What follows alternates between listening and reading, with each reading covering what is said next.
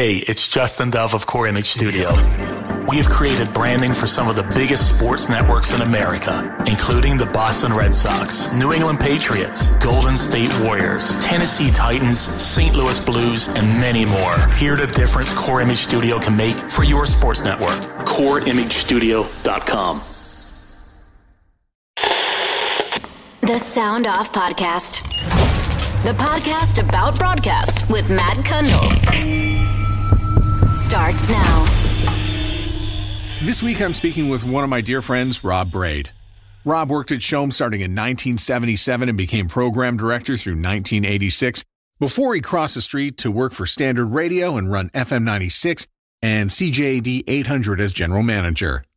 Rob would continue working there until 2008 when he moved on to Astral and then Stingray, and now he's chairman of the board at the National Music Center in Calgary, but don't let that fool you, he's still living in Quebec. I got to work with Rob early in the millennium when CHOM was purchased from CHOM and became part of Standard Radio. I love Rob's passion for music, food, wine, Montreal, and radio. Wait a second, those are the exact same things I love. As we release this episode, it's hunting season, and I think back to bringing the staff some of the annual duck harvest and how much Rob would appreciate cooking with wild game. It's been too long for me and Rob. During non-COVID times, we would have had this discussion over a few drinks and some cuisine at his place in Old Montreal. But for now, this will suffice. Rob Braide joins me from his home in Lac du Pin Rouge in the Laurentians, north of Montreal. You know, I've always been afraid to do this interview with you because we could probably go on for 2 hours, and we might. I'm all yours. How's Montreal doing these days? Because I was there a few months ago, and it feels like a giant construction zone. Montreal is a place I don't go very often. I live on a small lake north of Montreal. It's just about an hour and 10 minutes from Old Montreal, where I keep a lovely condo. You know, cobblestone streets and gas lights and lovely restaurants and the best croissant on the planet. Montreal has gone through a fascinating rejuvenation over the past few years.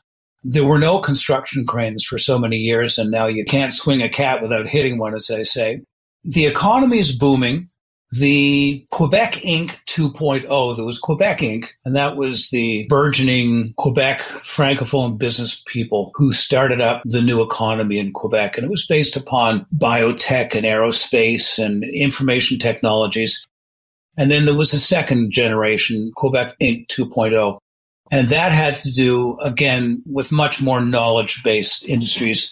Ubisoft, the video gaming businesses and information technology that Montreal is so well known for. A massive influx of young intellectual property workers. A lot of Chinese middle-class money has come into the city. They have been building condo after condo after condo, which has led to massive infrastructure changes, which has led to huge, huge traffic problems in the inner city.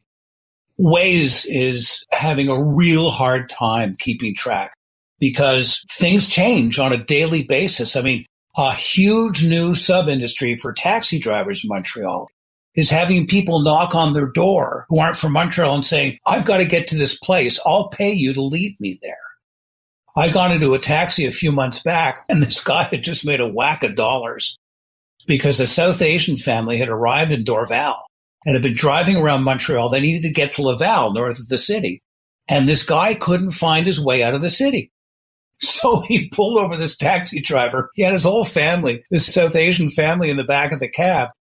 They were lost. They had to get to Laval for a wedding. And he said, take me there. I'll follow you. All of my GPS is wrong. His wife got out of the minivan and got into the cab with the driver and said, I don't trust my husband. So, you know, this is what's happening in Montreal. It's crazy. So I don't go into town very often. I've spent maybe 12 nights at my condo in Old Montreal since March of 2020. The city is, however, thriving. The information and technology sector is exploding. The restaurants are still great. We were very careful as a province and even more so as a city during the pandemic. We were very cautious. As we speak, Alberta is going through the worst situation in the country's history of this pandemic. Alberta looks like the deep south of America at this point. It's a mess. They sort of let people free too early, and they're paying the price now. Depending when people hear this, hopefully things will have gotten better. But Montreal and Quebec in general did a good job. We're in pretty good shape. Our cases are still high, but they're not nearly as high as other places. I think the city's in good shape. We've got a mayoralty race coming up, which will be decided in November. Our former mayor, Denis Coderre, is making a play to come back with a more sort of right-of-center business orientation. And our existing mayor, Valérie Plante, who is far more left of center, is struggling to hold on. And anybody's guess because they're neck and neck. But I'm very positive about the city, and I think its future is very strong. The first call letters on your resume are CKCU, Carleton University. Why did you choose Carleton, and did you want to be in radio? I heard Dave Boxer play the Beatles in, I believe, 1964. And I remember I was living in Beaconsfield, and I was looking up. 40 didn't exist yet. I was born in 53. And I heard the Beatles, and I knew that I wanted to play music for people for the rest of my life. That's when it started, Matt. So I was one of the geeks who, attached the clip of the rocket ship radio to my radiator and listened to Cousin Brucey and Arnie Woo Woo Ginsburg on the skip at night, hoping my parents wouldn't come in and catch me, and was fascinated by all things musical. I started buying Beatles records when they started coming out. My mother introduced me to music long before I knew the Beatles, and I was listening to Thelonious Monk and Art Blakey and the Jazz Messengers and Charles Lloyd even before I heard of Elvis. I was always very musically oriented.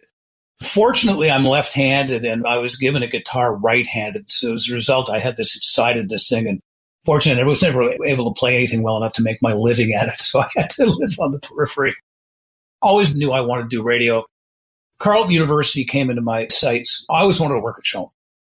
I grew up 2 blocks away from CHOM on Wood Avenue in Westmount, an area I know you know well because you grew up just a couple of blocks away from that. And I went to Westmount High School. So I couldn't walk down the side of the street where CHOM was because my heart would beat too heavily in my chest in the late 60s and early 70s. I went off to Carleton University because they had a student radio station that was CKCU. And you had to be a student to be involved in radio stations. So I signed up for medieval history and finally realized if I heard the name St. Thomas Aquinas again, I was going to lose my mind. So I switched over to study for my master's thesis in music. We made Radio Carleton, CKCU FM, the first semi-commercial student station in Canada, and put it on the air in 1975. And 2 years after that, one of CHOM's founding fathers, Angus Mackay, a man you knew very well through your family and as a personal friend, got in touch with me and said that CHOM was looking for an all-night guy. I had applied 4 or 5 times before that, been brushed aside by a couple of different program directors. Well, somehow by hook or by crook, I got the job at CHOM as the all-night guy for $400 a month. I threw the master's thesis over my shoulder and ran off to join the circus.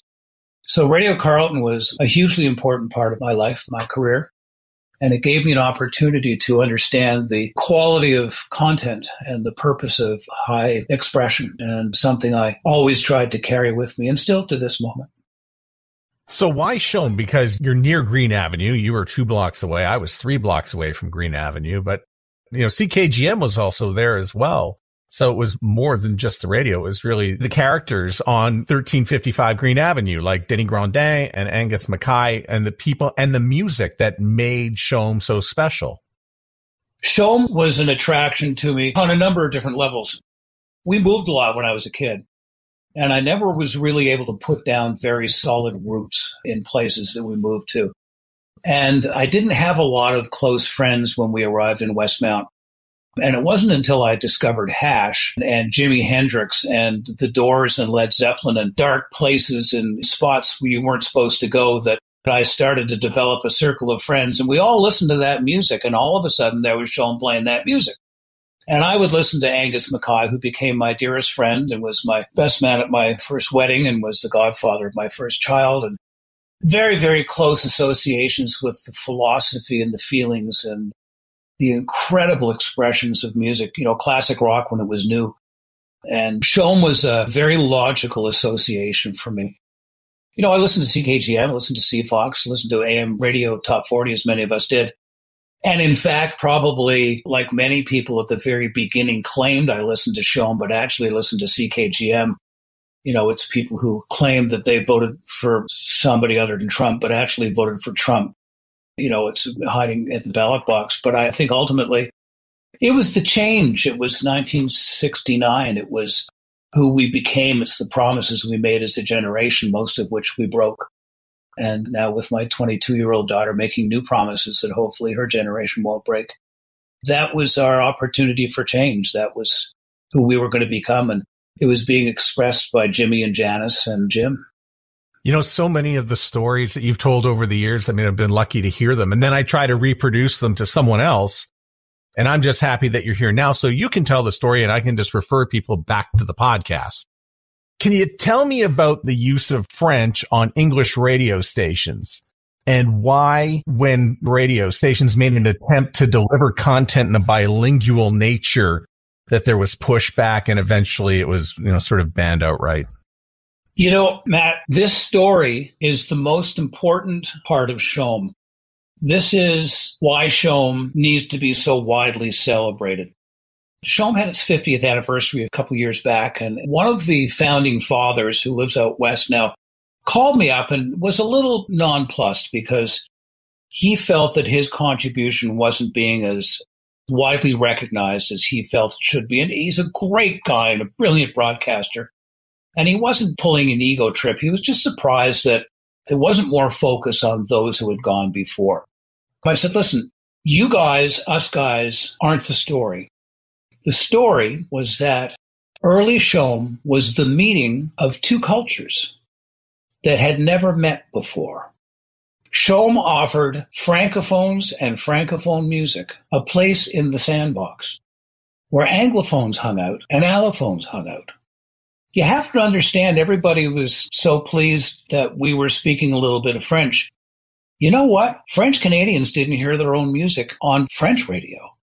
There was no harmonium and beau dommage being played. There was no Diane Dufresne. There was no Robert Charlebois being played on French radio. CHOM played that music. CHOM played Genesis, Gentle Giant, the big operatic rock that Juan Rodriguez and the Montreal Star once suggested that Francophones loved because it reminded them of the church music of their childhood. I'm sure there's been more master's theses done on that than you can shake a stick at. CHOM was the meeting place. It was where the cultures came together and held hands. As the FLQ was rising up, as the two solitudes were becoming more separate on a political level, they were coming together on a social level. I'll never forget, and it's one of the great stories of all time in the history of Montreal radio, maybe North America, when the FLQ, the Front de Libération du Québec, which was the terrorist separatist organization, stormed into CHOM on Green Avenue and took over the radio station. Fists clenched in the air, hooting and hollering. And this was in the middle of mailboxes exploding and people being kidnapped and assassinated. And the FLQ walked into the studio and they took over CHOM. And they insisted that their manifesto be read. DJ said, sure, go ahead. I have no problem. Read your manifesto. It's cool. They smoked a joint, read the manifesto, and then what were they going to do? He said, well, what do you want to hear? And they sat around the studio for a few hours and played their favorite records. Genesis, Gentle Giant, Supertramp, Krista Burr. That was cool. That's what it was, And there was more of that going on than there was the horrors that manifested some very painful change. CHOM applied. I was there. I made the application when I was program director. We had an experimental bilingual license. And listen, Matt, right now I spend 70% of my life in French. I'm fluently, idiomatically bilingual. I watch more French news and read more French newspapers than I do English. And back then I was a bloke from Westmount. I used to go and smoke a joint during French class because I wasn't interested, like most Anglo kids did back then in the 60s. And when I got to CHOM, Bob Beauchamp had to teach me how to say that was coming up next and the weather for the weekend is. I mean, I didn't have that level of French. Westmount was a walled village. You know that. You're younger than I am, but, you came in on the tail of that. So we were able to speak a bit of French. So we went in front of the CRTC at Jeff Sterling's behest and asked for a permanent French license. And the gang of four, I've always called them, the four Francophone broadcasters, lined up in front of the CRTC and said that if CHOM was able to play English music and speak French, it would erode the French culture. Well, quite the opposite had been happening. It had been encouraging the French culture. It had been encouraging Anglophones to listen to French music. And it had been allowing Francophones to listen to French music too. Well, of course, they were just concerned that we'd take all their advertising money. So the CRTC said that we couldn't. I remember the Globe and Mail the next day wrote an editorial saying that they were shocked that the only organization in the entire country willing to recognize official bilingualism in Canada had been denied by the federal government. Pierre Trudeau was out of his mind. So lo and behold, much to the surprise and chagrin of the Francophone broadcasters, shortly thereafter, the CRTC came to them and said, okay, here's the deal. If you're so concerned about French culture, you're now going to play 65% French music. And that's where that started. And to this day, French broadcasters have to play 65% French music. And the impact of that has been net extremely positive. The reason for that is, in order to differentiate themselves, and this was the law of unintended consequences, believe me, in order to differentiate themselves, because there wasn't that much French music around then. There is now, but back then there wasn't. CJAD, CKMF, those stations, CFGL. You know what they did? They built big morning and afternoon comedy shows. They didn't have a lot of music to play because they had to play 65% French. There's only so much Robert Charlebois. So they started Ding Dong, Rock et Belles Oreilles, Les Grands Gueules, and they developed an unbelievable comedy situation in Montreal. That's why Quebec is such an incredibly strong comedy market. It was because the French stations had to play 65% French because CHOM wasn't allowed to speak French. A lot of unintended consequences. It's had a trickle-down effect for decades, in effect generations. Now, nothing has changed in terms of CHOM's audience, Matt. CHOM's audience was 70% Francophone then, and it's 70% Francophone now. Francophones, allophones, and anglophones are all interested in what's going on internationally. There's always been a great interest in what's going on globally, even more amongst Francophones, because they have a curiosity as to what the rest of the planet's doing. Anglophones in North America tend to look up their own asses. Francophones are much more curious intellectually. So, long way of answering your story. French was an important part of CHOM's history because I believe it helped Francophones discover things that they otherwise wouldn't have been able to, including their own culture. You had to make a decision in 1987 to move on from CHOM. How hard was it leaving? I mean, it seems obvious. You get to become the general manager over at CJAD and FM 96, but was it hard to leave CHOM then? The hardest part of it was that I had a show called Road Test Montreal, and I got a new car every Monday. I traveled all over the world testing cars. I mean, I actually was flown to 1,000 kilometers east of Moscow on the Volga River in the Qum Desert to test a Lada car. And I mean, I can't tell you the stories. And I was the track announcer at the Grand Prix. And anyway, I was doing open wheel racing. That's the first thing that jumped into my mind, seriously. So I called up Gary Slade, who had offered me the job, and he said, you can have whatever car you want for the rest of the time you work. So I drove some great cars. But anyway, I had approached CHOM on several occasions because I'd been there for about a decade. And I started as the all-night guy, and as you did, and everybody who got to where we got to, worked my way up. I became music director and then program director and ipso facto general manager, even though I was never given the job title. So I went to CHOM on a few occasions. Lee Hambleton was the manager by that point, and Fred Surratt was kind of ops guy in Toronto. And I went to them both and I said, so what's next for a young broadcaster like me? Oh, well, you got a great future with CHOM and, stick around. We got plans for you. And it's wonderful. Great. Okay, go back to Montreal and get into that office and program show. And then they gave me CKGM to run. And within 6 months, I was able to run both of them into the ground because it was too much to do. Both years later, poor Martin Spalding was given 26 stations to run. But anyway, it was a different world then. They never gave me any kind of a vision of my future, Matt. I was never given a hope that there would be some kind of career. And Gary and I had known each other pretty well over the years. He was running Q107. His family owned it. And we had met at Burkhart Abrams conferences with Lee Abrams and Kent Burkhart around North America for a few years. And we saw eye to eye on things. And he'd offered me a shift job once before, actually programming Q in Toronto, along with Bob Makowitz as my co-program director. I love Bob, but thank God that didn't happen. Jaws, we used to call him. And to the extent my wife at the time had gone to Toronto to look for places. And I turned him down finally, and he called me back a couple of years later, and he said, okay, that's it. We want you out of there and into our place, because Alan had just bought Standard from Conrad Black. So, he gave me the deal and it was great. And I walked out to Green Avenue and down to 4th Street. And it was terrifying in a certain way because I was in my mid-30s. And I was not a CJAD kind of guy. That was my mother's radio station. I don't think I'd ever heard Jack Finnegan before in my life. And here I was his boss, the legendary Jack Finnegan and George Balkan and Ted Blackman and Gord Sinclair. And I didn't know what I was doing. And so I just sat them all down in the office one day and I said, I have no idea what I'm doing here. You tell me, I'll make it happen. That was the beginning of a good relationship with all of them. But it was a tough call, but one that I knew I had to make if I was going to get ahead of mine. Just 3 years before you made that decision to leave CHOM, you did something rather profound, and that's you hired Terry DeMonte in 1984 to become the morning man at CHOM. Did you know it would work out so well? Yeah, right away. John Paracol called me up, a consultant. One of the real original thinkers I've ever met in my life called me up and he said, there's a guy.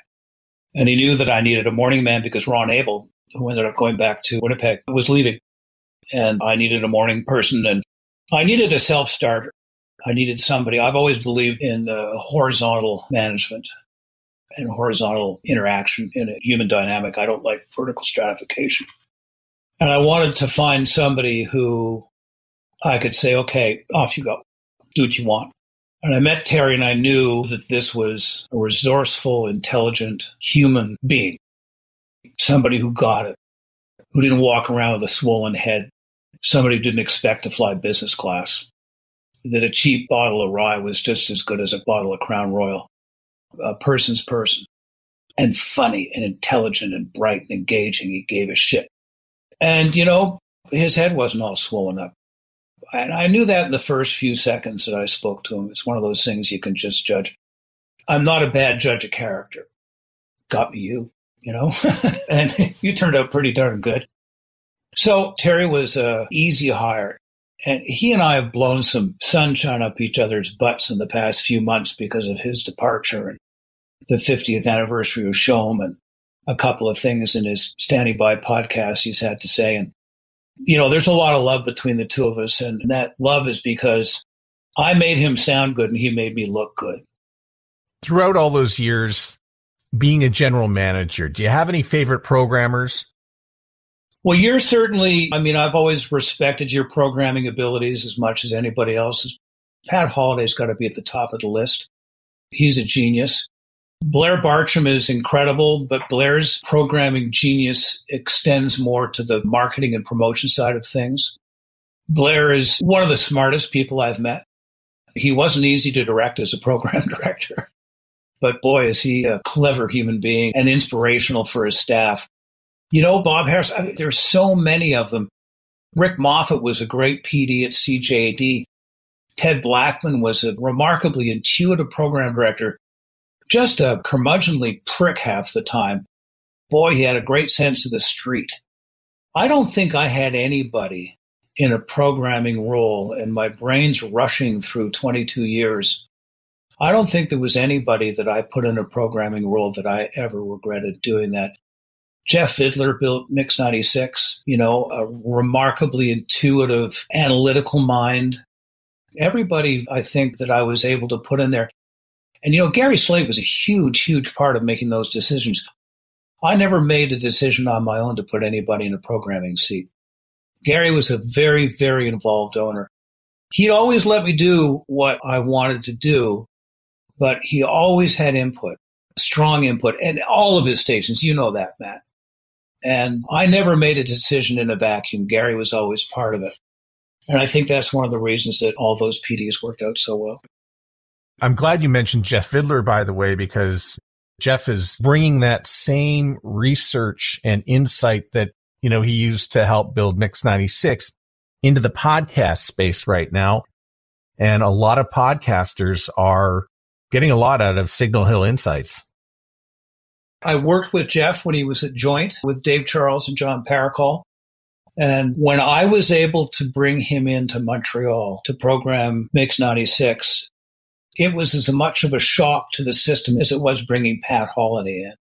It was a massive, massive change to the body politic. Here was an intellectual, obsessive, compulsive kind of had to get it right knew stuff that nobody else knew. He was the first guy who walked in and said, okay, I'm a high analytical individual. I'm going to show you why this is going to work. And Jeff loved being the PD because he used to say, I love this job because I've been a road warrior for most of my career. And I fly into Poughkeepsie and I give these people all these things to do. And they got all excited and they come back 6 months later and nothing's changed. He said, here, I can actually push a button and make it happen and see what comes out the other end. And with Jeff, nothing but success came out the other end. So, yeah, I'm not a religious man, but in the Koran, they say you're thrice blessed when you have this much good fortune. Inside your office, there was the original 1984 Mac. You're an Apple fan. Why did you fall in love with Apple products? My mother died 35 years ago, and she was an art historian. And just before she passed, my dad bought her the very first Macintosh. In fact, I still have it. It's in a box just a few meters away from me here. And it's one of the originals that was signed by Steve Jobs and Wozniak. I can't imagine what it's worth today. And it's one of those ones you had the Microsoft Word diskettes you had to put in and out 4 or 5 times before you could boot the thing up. I remember the first external drive I bought for it was a 200 meg hard drive, and it cost $600. I still have the original dot matrix printer. My mother was pretty far ahead of her time, and she forced me to I didn't have to take French classes at Westmount High, but I had to take typing classes. And it was almost one of those, I don't want to beat you, I have to beat you situations, But I'm a real quick 5-finger typist or 10-finger typist as a result. So I migrated to the Mac. And that machine was the beginning of an iOS path that I've never varied from. In fact, I'm a little grumpy here today with you because I had to change my default browser to Chrome in order to do this thing with you because your software doesn't work on Safari. So I've committed a cardinal sin in the iOS environment. And the moment I'm off this thing, I'm rushing back to Safari again. So there. That's true about Squadcast. They haven't figured out how to do that yet. So there's a few things that's forced us to go back and forth. Was the 1998 ice storm your most difficult crisis to manage? That's a big question. I suppose it was. In terms of physicality, yeah, I guess so. I mean, that was so many crises rolled into one. That was the classic Supertramp title, Crisis, What Crisis? When you thought you'd dealt with one crisis, another one popped up. The towers went down, and then we realized we could find another transmitter site. And then the next crisis came up was because we couldn't get fuel to it because the electricity was down where the gas pumps were. And where we could get gas, we couldn't take the gas through the Louis Hippolyte Lafontaine tunnel because that wasn't allowed. And then the next crisis was when Jim Duff resigned in a huff, one of our midday show hosts, because we wouldn't take CJAD signal and put it on Mix 96, which the CRTC said we could do, but we probably would have a hard time getting it back onto AM and replacing Mix 96 again because our license on Mix 96 was to serve a certain audience. And just crisis after crisis after crisis kept on coming up. I guess probably you could say that it was the greatest crisis of my career. There were others that tended to be having to do with people. Engineering George Balkan's departure from the morning show at CJAD was certainly a crisis. The death of Gord Sinclair, death of Ted Blackman. Certainly, these were all crises of different natures, Matt. They may not have been as explosive and sexy in McLuhan-esque terms, but they had really massive trickle-down effects on the operation. And the threat, which we now see the ultimate result of, was the decrease of the journalistic orientation of CJAD, which is, with all due respect to the people running CJAD on the ground right now, has basically been torn apart by Bell Media, who is not focused on content in any way, shape, or form, but rather is, like most of the telcos, rushing off in the direction of distribution and mobile and leaving content to sort of strangle slowly on the floor. I saw that coming a long time ago. It's arrived. But at each of these major events where we were hit in the nuts journalistically, I saw that getting a little closer. That was a kind of an existential crisis that I watched sort of develop during my career. And I'd say overall, declining support for Canadian cultural imperatives, which included journalism, would have been the biggest crisis. I think that I spent a lot of time in my career trying to defend the social contract that exists between broadcasters and the Canadian public. And that's something that I don't think that broadcast owners have any respect for anymore. I'd say that's the largest crisis I've faced.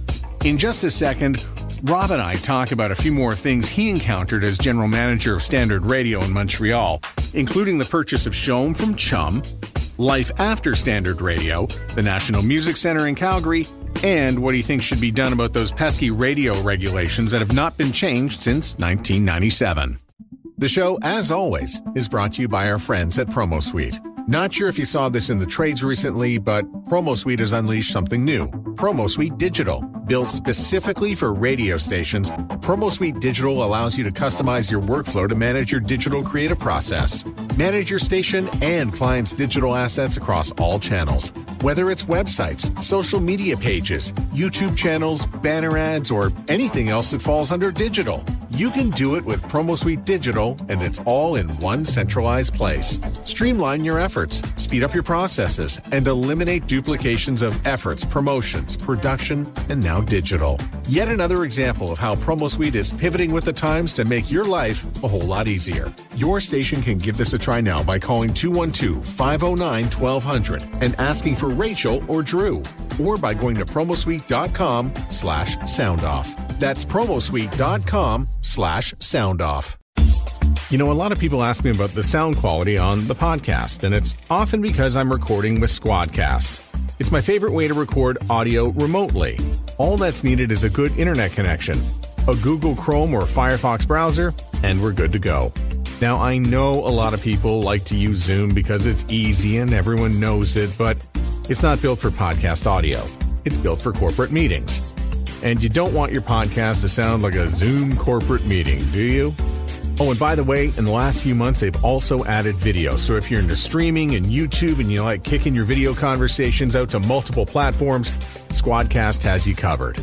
So get Squadcast by going to squadcast.fm and start your 30-day free trial.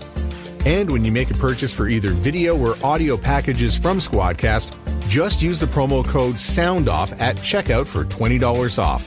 That's promo code SOUNDOFF for $20 off with Squadcast. Go to squadcast.fm. The Sound Off Podcast. In 2002, you had to steer, at least on the ground, the purchase of CHOM, which came over from CHOM, and sort of integrating it into Fort Street. One of your early moves, I might say, that was bright, was bringing me in. That was a great move. But in terms of getting it all together, that was a big job. You know, it wasn't. We had this great guy, Jeff Smith, who had built the original CHOM boards and studio and put up the transmitters.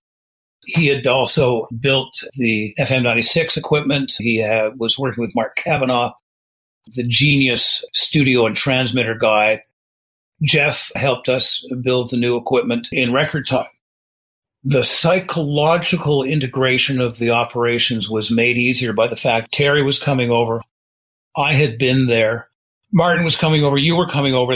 The family was moving together. You know, there were some people who didn't come. We offered Marier work and he ran off in a huff. There were a few people who didn't come over. We tried to move Ian McLean to Ottawa. He turned that down. We offered him the job of general manager of our Ottawa operation. Neil Kushner, who's a pal and who helped me out on some consulting work with Sirius XM a few years ago. Things that we didn't offer him to come over, I remember we did. We were trying to move as much of the family down the street as we could, Matt. And I think that it was made easier by doing that. There were some people at CHOM who turned out to be fairly negative influences in that transition. They'll remain nameless. There was a lot of stuff that went missing.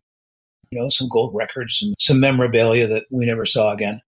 One thing that came close to disappearing was the CHOM door, the heart-shaped door, which was being put in a dumpster. It was being thrown away by former owners. And it was somebody in senior management who was bitter about the transaction. So anyway, this was found out, the door was salvaged. And in fact, the architect who was building the new studios was grumpy as hell because he had to completely redo the air conditioning ducts and the size of the door going into the studio because it's an off-size door. It now hangs in a kind of a Hall of Fame space outside the CHOM studio on Papineau and René-Lévesque. But we salvaged the door because through that door had gone so many greats and it had been so important.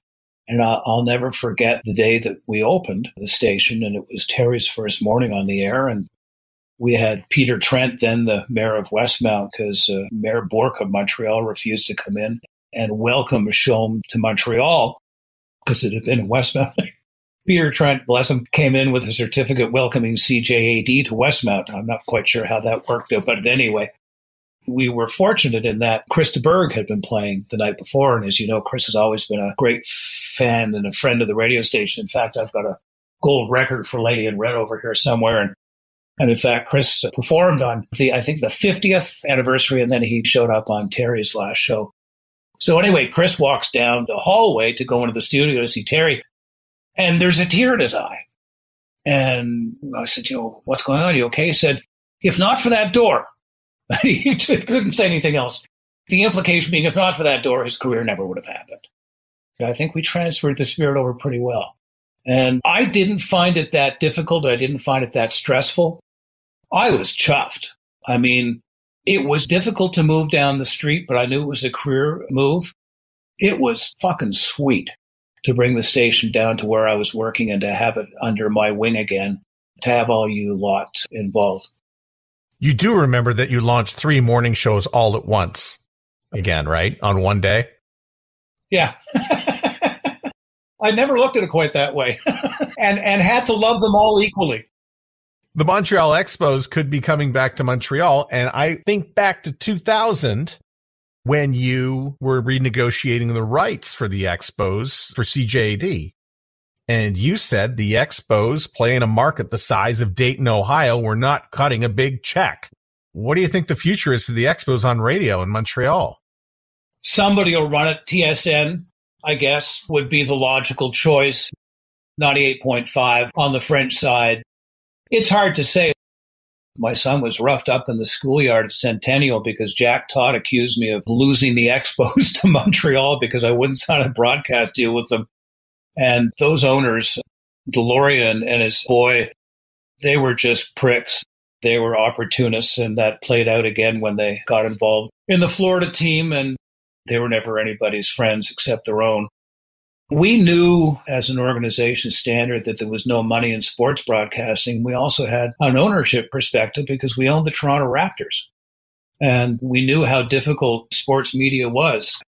The timing was propitious because we were losing money on the Expos. We also had the Alouettes.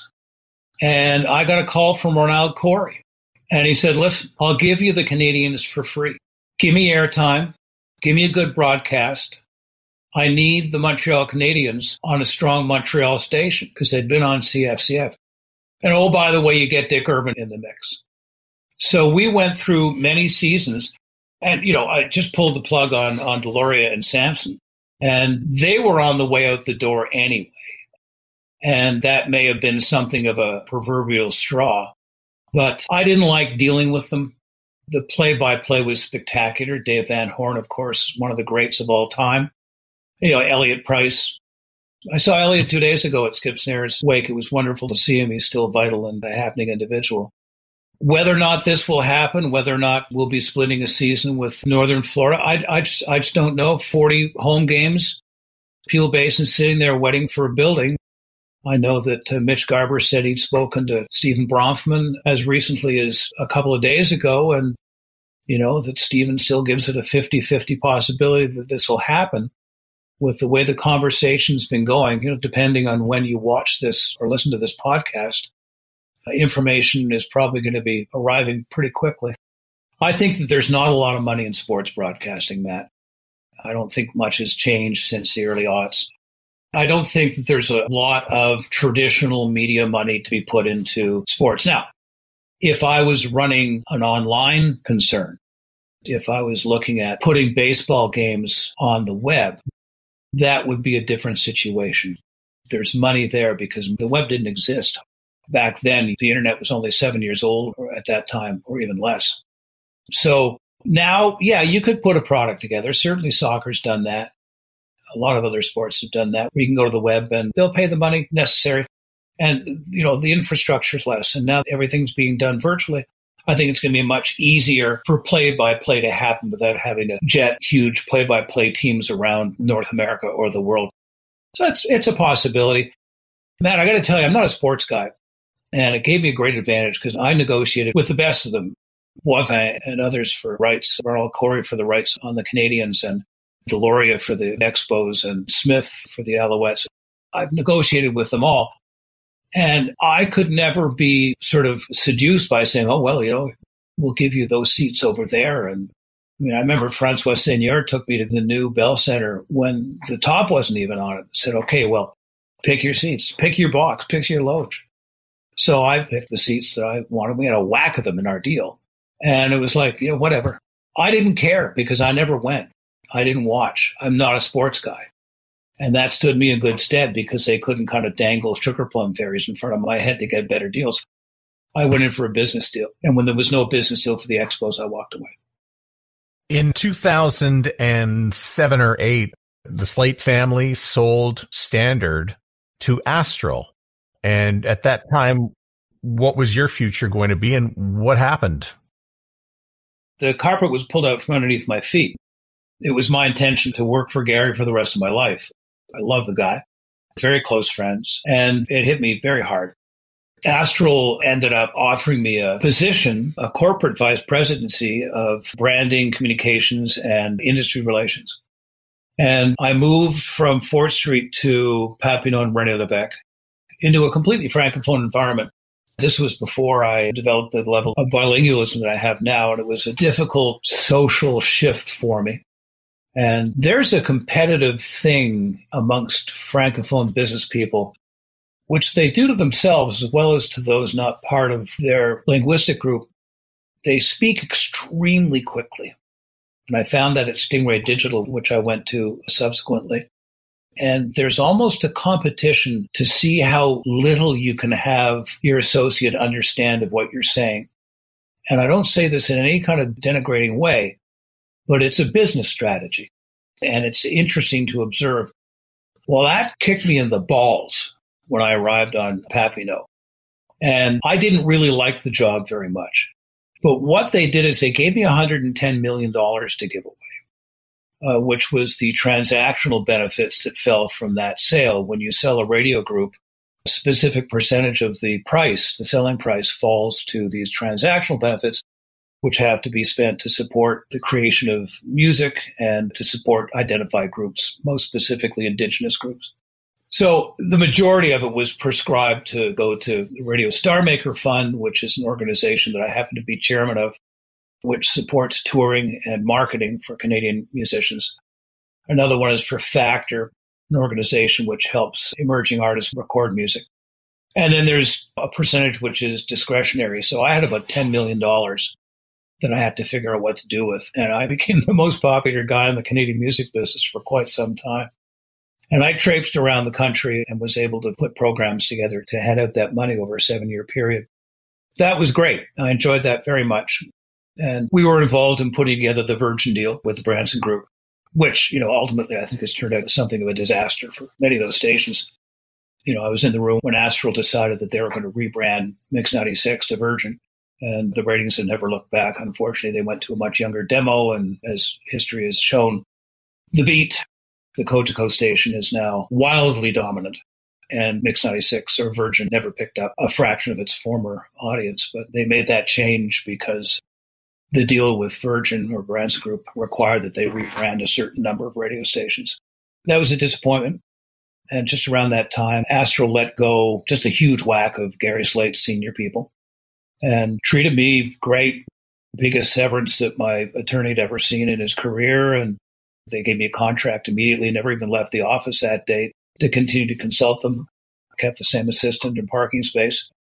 And shortly after, I went into a management job with Jim West with Just in Time Records, and we partnered for a little bit. Great way to lose money managing an artist. And then Eric Boyko at Stingray offered me a job as VP of Content and Regulatory Affairs. So the transition from Gary to my retirement over a period of 7-8 years, I suppose, was okay. Not the way I wanted to end off necessarily. Loved the Astral job part of it. Loved the Stingray job part of it. Ended up opening a commercial kitchen with my son for small batch chefs and food trucks. And my last work was selling artisanal bacon to high-end grocery stores in Montreal that was marinated in maple syrup and maple sugar. We were selling about 700 kilos of that a month. And when it got so big that it needed to be either scaled or shut down, I said, I'm out. I retired, shut the place down, and here we are. Tell me about the National Music Center. $200 million state-of-the-art building, architectural wonder, award-winning, built around the old King Eddie Hotel, which was the dive bar of Calgary for years and decades. 2,000 instruments, performance spaces. About 15,000 school kids go through a year in non-COVID times for educational programs. We have the Rolling Stones mobile recording studio, completely rebuilt to its original state in perfect analog shape. We have a brand new hand-built recording studio built around the Trident recording console on which Queen's Bohemian Rhapsody was recorded. In fact, my pal Tom Cochran and I were standing in there a couple of years ago. He looked down and he said, Jesus Christ, he said, that's the flanger that George Harrison used to record My Sweet Lord. Next door is another old classic style recording studio, comfy chairs, sofas, massive, massive speakers, beautiful, so well soundproofed. The CP rail trains go by the window about 500 feet away and you can't hear them. Next studio over is the Olympic studio console on which the Sex Pistols recorded Nevermind the Bollocks. It's got a great deal of beautiful exhibition space. And it's got all the halls of fame in the entire country. So that's the Junos Caris, the Songwriters Hall of Fame, the Country Music Hall of Fame, which was just announced, and believe it or not, the La Disque Hall of Fame. And this was a shocker to everybody in Canada who pays attention to these things, because in Canada, there are organizations for publishers, for record labels, for artists, for this, for that. But in Quebec, there's one organization. It's La Disque. Everybody finds themselves sitting around the same table. And it's always been relatively sort of independentist in its orientation and very strongly run by this gem of a person, Solange Drouin, who is just retired, against whom I was always, as the chairman of the Canadian Association of Broadcasters, she was always asking for more stuff than we wanted to give, and anyway, we became really good friends. So we announced that they were moving their Hall of Fame to Calgary. And this blew the top of the brains off people in Ottawa, who had always seen Quebec and the rest of Canada going like this in terms of music and culture. So this was a real big deal. Andre Menard came up to me at the end of the press conference where we announced this. And Andre Menard is one of the national treasure. This is the guy who started and until recently owned the Jazz Festival in Montreal, a dear friend of mine. He walked up and said, Rob, even for an old separatist like me, I said, this looks like a really, really good thing to do. So we're the National Music Center. We're right now very much the Calgary Music Center and the Alberta Music Center, but we're increasing the conversation. Very much Calgary, Alberta, and Quebec represent the two polar opposites in most people's minds of what this country is about. They see the cowboys and they see the separatists. They see the prairies and they see the eastern part of the country. They see the English and they see the French. Well, I'll tell you what. Through these conversations that we're having between Alberta and Quebec, we're seeing more and more the similarities between these two parts of our country. I can tell you that on the numbers, Quebec has more right-wing militant groups than Alberta does. There are more separatists in Alberta than there are in Quebec. And I'll tell you what, Alberta and Quebec both love country music. I mean, I did a study for Sirius XM, which I mentioned earlier. They weren't doing really well in Quebec, and they hired me to kind of take a look at things. So I studied their offering, and working with Neil Kushner, actually, a former colleague from CHOM, we said, listen, get rid of all this sport talk and American talk shit. Nobody wants that in Quebec. put in some French channel and a lot of country. And they went, country? What is country in Quebec? What are you, crazy? No country stations in Quebec. I said, well, they're not going to be in Montreal because country is a rural thing in Quebec. Well, there are no rural country stations in Quebec. I said, no, because the stations in Quebec are mom and pops.